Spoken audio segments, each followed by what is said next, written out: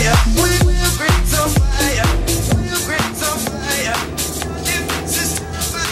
Will Grigg's on fire. Will Grigg's on fire. Yes, Will. Alright, you okay? Great tune, obviously. Obviously, how you doing, mate? Good to see you. Obviously, you've had a great year. Promotion to the Championship with Wigan and now into the Euros. What's it been like to be Will Grigg this year?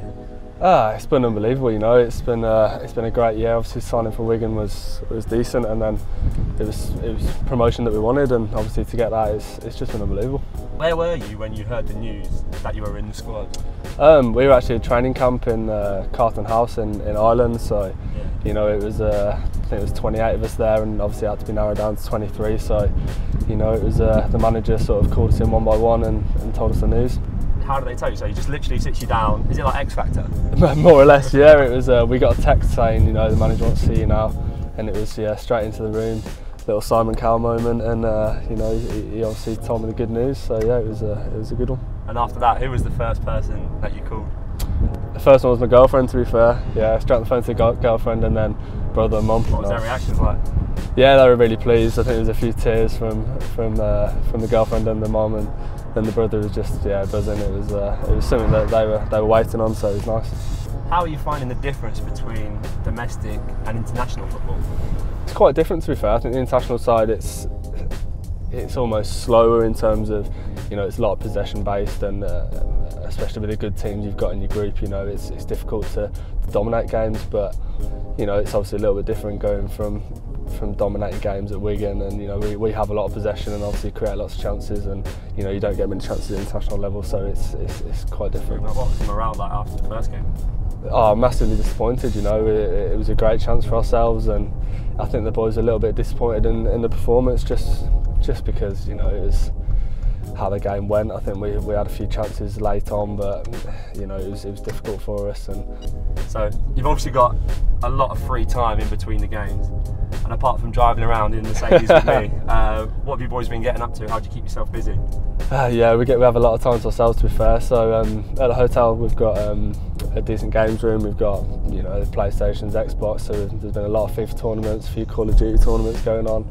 And I think Johnny Evans brought in Balderdash, so you know there's been a few competitive games of that, and I think last night as well we had an intense game of Jenga. I didn't realise how serious it could get. So who is the Northern Ireland Jenga champion then? The Jenga champion. Well, we've been playing in big groups, to be fair. I think Craig Cathcart's the worst. He thought he was going to be the champion, but I think he's lost a few games. You know, we haven't got many with a steady hand, so champion will probably be myself or Lee Hodson. To be fair, we're not bad. And what about FIFA? Who's killing it at FIFA right now? There's a few fancy themselves. Lee Hodson's very good actually. Josh McGuinness probably the worst.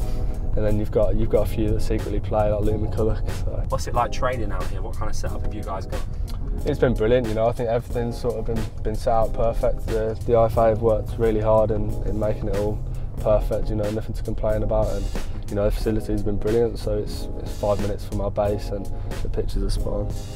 Now obviously we can't sit down and talk to you without mentioning Will Grigg's on fire. How good's the beat? Huh? The beat's decent, isn't it? You can't knock this tune. Will Grigg's on fire. Your defense is terrified.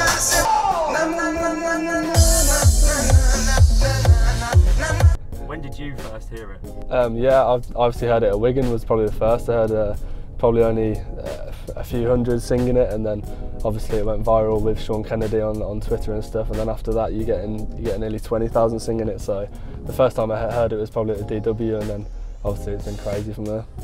How does it feel like when you hear like a whole stadium blasting out, and even your teammates singing it along as well? Yeah, it's been brilliant. I think, yeah, to hear it at the stadium, you know, all the fans singing it was top class, and then obviously promotion and stuff. To hear the boys sing along to it was quality. It's not every day you get it, so I think you got to make the most of it.